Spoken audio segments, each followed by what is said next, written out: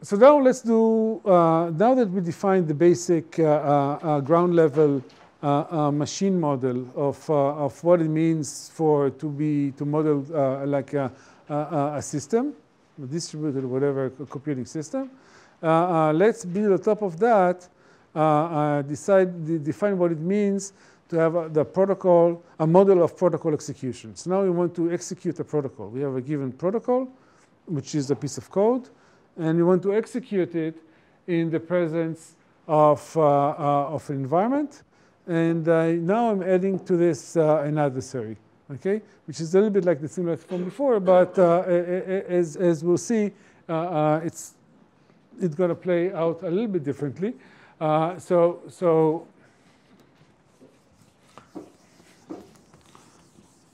the way I'm doing it is the following. So the execution of a protocol, right? I have a protocol pi, which is just a piece of code, and I have a code for an environment, which is the same environment as we had before, but right now it's just again just a piece of code. And we have a code for another machine, which is called the adversary. And I'm going to do now, there's going to be an execution of these three guys. So there's going to be whatever, there is going to be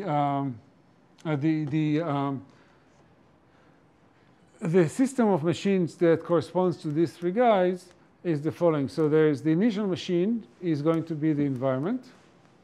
Just formally, the environment is the initial machine. And there's going to be some control function, right, that is going to be a control function which is parameterized by the protocol and the adversary, maybe the environment also. And how is it going to look, right? So I already said that the initial machine is the environment. So first the environment runs, right? Let's just draw it like this. There is a single instance of the environment. Let's say it has identity 0. Okay? And now the environment can do a bunch of things. Actually, not too many things. So the first thing, in the first activation that it does, it has to actually activate the adversary. Okay? Let's call it ID 1. Okay? And then what it can do, it can actually write, the only external writes that it can do external writes either to the adversary, to the input tape of the adversary, or it can write to the input tapes of machines that run Pi, right? And furthermore, the only thing it can do, it can write to the input and it can generate all of them with the same SID.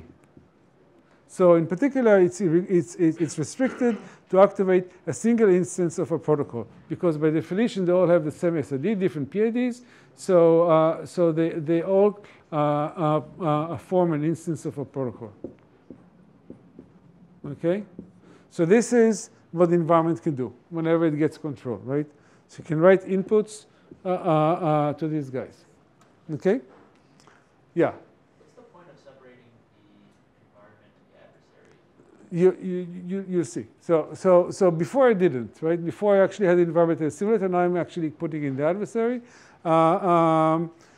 It is convenient, but technically convenient, and but it's not necessary. Okay, you'll see in a bit. It's also kind of historically people thought about having a protocol and adversary in the environment, and in different definitions, it's important that they're separate. Because they're, but you see why I do it here. It's going to be convenient. The environment can do this, can actually give inputs to different to parties, and can generate parties as it goes along. And now I need to say what these guys can do and what this guy can do. Okay?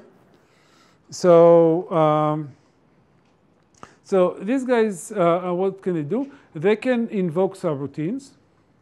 I mean, say, write to input tapes of other machines, if you want whatever they want, right?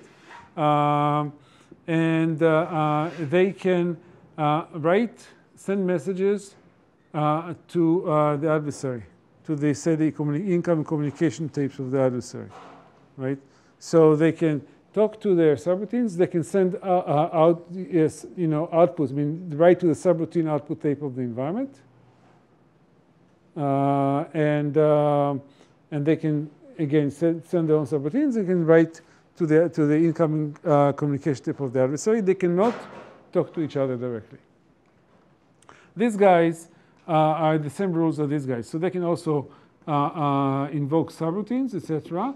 They can write to their the guys, and they can also actually write kind of. They don't need to be. They can write to subroutine output tapes of everyone, not to the environment, but we'll talk about it in a minute. So they can write to the subroutine output tapes of everybody, which is kind of a subroutine or subsidiary of this protocol, right? So I define what it means to be a subroutine of a machine. So you can say transitively a subsidiary of a machine is the transitive closure of a subroutine, and the subroutine of a protocol instance is anything that's subroutine of somebody there, and the subsidiary of a protocol instance is the transitive closure of that, so all the machines down here, etc. They can all talk to each other, but they cannot talk outside their whatever subgraph. Well, I'll say in a minute why. So that's what they can do. What can the adversary do? The adversary can give outputs to the environment whenever it wants, and it can write to the incoming communication tapes of the parties. So essentially, all the communication between the parties goes through the adversary. That's what's going on. Okay, so all the communication, they cannot talk directly, they can talk only via the adversary. Okay? And that's it. And now they can run, and at some point the execution ends when the environment stops, as we said, and then the output is the output of the environment. Okay? And you can say the environment can actually have initial input, or it can be incorporated in its code. It doesn't matter. There is an initial input to the environment, and it outputs whatever. Okay? So this is the model of executing protocol pi with environment E and adversary A. So, but we don't want to kind of also to kind of restrict ourselves to thinking about these guys as different parties over a network and this thing over a network. We can think of this as this can be different processes on the same machine or in the same cluster. And you know, these can be different modules of an operating system, and the communication in them is somehow controlled either by the adversary or not. So you can think of communication like input and output, kind of like the subroutine output and input. First, it's part of the APIs. It's going to be part of the API. That's part of the kind of the functionality. And also, this is kind of trusted in the sense that I think somebody asked me before. This is communication goes directly, right? So when this machine writes to this machine, immediately this machine gets activated of this machine. The environment doesn't get in the way, and doesn't even necessarily know that this has happened, right? However, when this goes through the adversary, then the adversary may talk to the environment, then they know it gets in the way, it knows what's going on. So there is some communication goes on behind the back of the environment, some communication goes on through the environment. Okay, so each one of those captures something else. Okay. Okay, but anyways, so this is that's the model of protocol execution, okay? And as I said, the rules are kind of enforced by the control function, right? I said these guys can write this, these guys can write this, and controlled by the control function.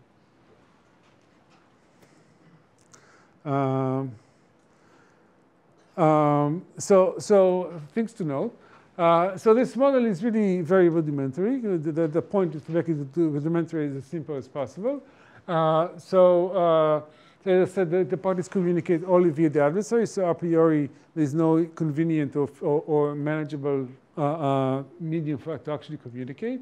And these things don't exist here. For instance, we like to talk about party corruptions. So we want the adversary, the environment, to be able to control parties, to say, I'm running my protocol where some of the parties are going to be bad, they're going to be malicious, right? So how I'm going to capture that? I didn't even have any way to capture that because I'm running the protocol, so everybody here is running the protocol. How am I going to capture the fact that some of these guys could be malicious and I don't know who?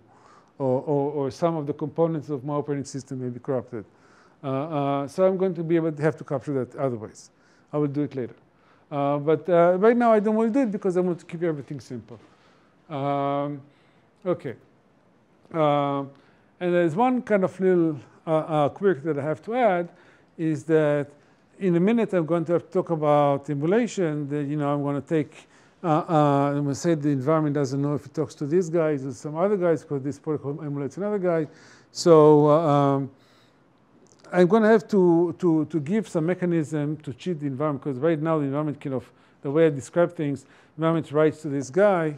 So it knows who it's writing to, and if this guy is writing to the environment, it actually knows who wrote to it, and I cannot actually change it to some other code because the environment will see, So I have to in those links between the environment and the parties, I want to be able to kind of change the identities just in a technical way to not let the environment see, and the control function is going to do it for me when I switch from one protocol to the other. But it's just technicality.